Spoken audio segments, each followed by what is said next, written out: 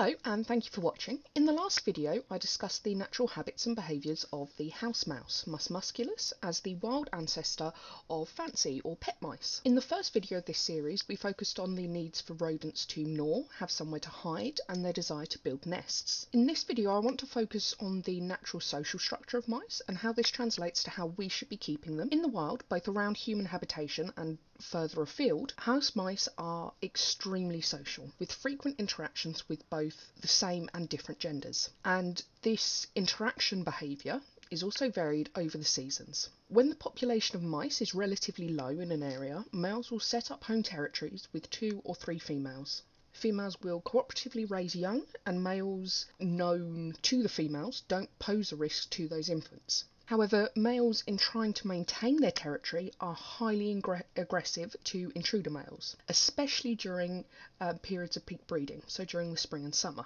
When the pups are born, females will stay around for some time and may stay with their mother, or they may disperse and form their own groups with other females and a new male. The males will be chased off by the father, dispersing and setting up their own territories. Occasionally, males will set up territories with a brother or stay with their father. In the wild, however, this is relatively rare. Males don't often hold on to a harem of females for very long, often being dethroned by an intruder male. Females will form close bonds with their male. However, when in uterus, they will be willing to mate with any available male, and in turn, they then become a bonded group. There are some interesting exceptions to this, most notably during a massive increase in the population during, for example, plagues. During this time, the aggression that would normally be seen between mice is almost completely absent. And this is because there are so many other mice that if a mouse still exhibited the normal levels of aggression, there would be constantly exhausting injuries and fighting. In pet mice, we need to be mindful of these natural behaviours. Females need to have companionship, and in general, groups of between 3 and 5 work very effectively. It has been noted previously that even in female groups, if there are more than around 8, they will split into 2 separate groups, and if this is allowed to happen in a large enough environment, the 2 groups will take on different smells and will then fight competitively over resources. I have never witnessed this happening, and I have had groups of larger than 8 when there's been a litter of predominantly females, but generally my mice are kept in smaller groups than that. In males, things can be a little bit more complicated. Male mice are naturally territorial, and for that reason, for a long time, male mice have been advised to be kept singularly. The problem with this is that their territorial nature conflicts with their social nature. When females are kept alone, they have a tendency to fail to thrive, not eating a lot, not interacting, and just slowly sort of fading away. Males, on the other hand, do have an ability to live alone. However, I've noticed that you have similar issues as to that with females. They tend to be less interactive with you as the owner, and tend to be a bit fussier when eating, and just tend to be a lot more jumpy and timid and skittish. For this reason, when there are any other options, I would lean towards those first. So what are the options? Well, if males are from the same litter and are raised together in pairs or trios, they will often go on to live very happy, peaceful lives together as adult mice. If males are neutered, they can be placed in with groups of females.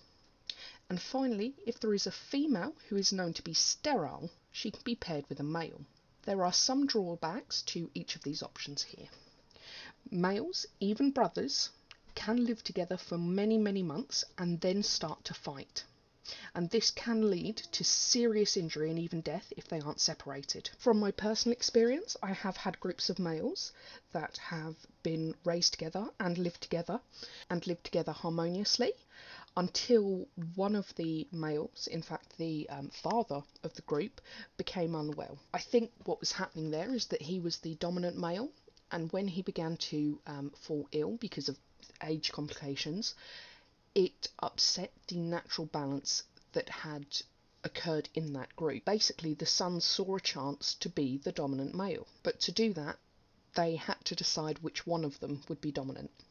And as they all wanted to be the dominant male, in that cage or in that group, it led to excessive fighting. On the flip side of that, I have had males that were from the same litter that have lived together throughout their entire life, actually being separated at one point to be involved in breeding and returning to living together. It was a risky option. However, I had a tough decision. I had 2 older males that used to live together, but that I couldn't guarantee would live together going forward. I had an older male that would definitely live with his sons for now, but I could have a group disintegrate as I'd had previously. But that would leave me with 2 adult males that were alone. So I decided to do something that I wouldn't expect many breeders to attempt. I introduced the adult males to each other, and I was amazed at the instant recognition, and that gave me hope, and to my surprise it did very, very well. I don't have either of those males any longer. This was some time ago and they were quite old. However, they moved back to living together in a cage full time. But there you go, there's my experience of male groups. So the other option is going to be neutering, and that's going to ensure there are no accidental litters. However, there are also some issues with this option in that most vets are unwilling to do such an operation because of how small mice are. And those vets that would consider doing so are often very, very expensive. Now, it's a difficult conversation to have, but I think it's worth having. Clearly, we want to do what's right for our pets. But as an animal and a pet that can cost as little as £3 to buy, and the cost of neutering can go into the hundreds of pounds, it doesn't make a lot of sense for most people. I would say that most pet owners, if they want multiple mice, will choose female mice, or if they specifically want males for any reason, they will often get them in those small groups from the same litters. If you're a breeder of mice, you don't tend to want your males neutered, because obviously that removes them from your possible gene pool at a later date. So, do I think neutering is a viable option for most scenarios? No. I don't think it's something that most people look at as a viable option. Do I think it would work if it was a lot less expensive? Possibly. Especially if you have a group of males that begin to fight, if you could sort of neuter them and nip it in the bud, but it's certainly not an option as it stands at the moment. Now, the final option is, in my opinion, even more risky, and that's if you have an unneutered male placed in with a female that's believed to be sterile. I would be on the side that if you have a male in with a female, assume that there are going to be pups. And further, if you have a female that is very old, and that's the reason for low fertility, do realise that if she becomes pregnant, it could be a death sentence both to her and any pups that she might attempt to raise. So I don't personally use that method. I do have one female with a medical condition that basically means that she is completely unable to fall pregnant, as she doesn't have an open cervix or vagina. So in mice, the urinary papilla, where they wee from, is separate from the vaginal opening, and in this instance the opening didn't develop. So mice are born without a vaginal opening, and it begins to develop as they age, around sort of 2 weeks. It's relatively rare, and the causes behind it are relatively poorly understood. It is thought that with inbreeding the occurrence increases. However, it's also known to happen spontaneously in lab colonies. So it's not something that I would actively choose to breed for. The complications on the female just are quite unpleasant, and therefore, in my opinion, unjustified. So, for this reason, with my males, if they've been a previous breeder and they will happily live with their sons, then I like to keep at least one male, normally that I'll use in future breeding, so they can live together. So I will have a father and a son. If it works well, it's wonderfully successful, and you can see the benefit that it has for the males to have that company. If it doesn't work out, and it doesn't always, then I keep my males alone. Often by the time they've bred for me, I don't need them for any future breeding, but I can't always be sure, and they would then be of an age that would increase the risk of attempting to neuter them. So in that instance, I keep them alone. When I'm offering males for sale, I offer them in groups of 2 or 3. They need to have come from the same litter and been living together without any issues. This can limit the choice that people have in terms of which mice I have available. If I have a group of babies that for whatever reason they're all white offspring, and a group of males that are all grey offspring, and they were too far apart in age for me to combine the litters, it would need to be 2 or 3 males that are grey and 2 or 3 males that are white. They wouldn't be able to be combined. Those that for whatever reason aren't getting on with others are separated and would need to be kept singularly if I'm not keeping them myself. So when someone wants to buy any of my mice, I like to know about their previous experience that they've had.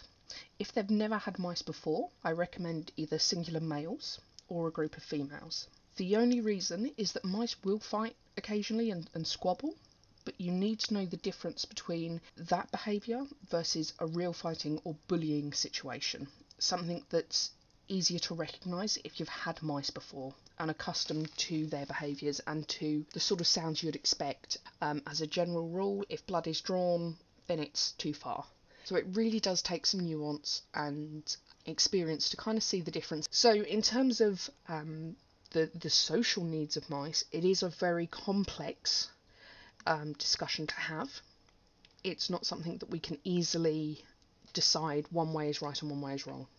I've read lots of arguments going back and forth around this subject, and I think it comes down to what you're willing to risk, basically. We've all probably experienced some form of quarantine recently, and there is, I think, a greater understanding of how being alone and being bored and without engagement and without things to do can really wear on you mentally and physically. And my opinion is that a male mice living alone is like somebody living alone during lockdown. Not awful, certainly, you know, they get food, they can play, they can drink, they're safe from predators, but sometimes you need something more than that social interaction. And so I tend to lean on the side that I would prefer to try it and see that it doesn't work out than not have tried. In other places that I've read, I often read the statement, why would you risk it? Why would you risk your males fighting? Why would you risk them injuring each other or hurting each other or even possibly killing each other? And that is a very good question, and there's no right or wrong answer to that. For me, I prefer knowing that I've given it the best shot that I can so that they're not alone. Do I know what the right answer is for everyone? No, absolutely not. I think it is something you need to decide for yourself. I think we all want the best for our pets, and I don't think anyone would be watching these if we hated mice. So just be kind would be my suggestion. I do hope you've all enjoyed the video, and I look forward to making more in the future. Thank you for watching. Females will form close blondes, wow, tend for the, well, she's still going.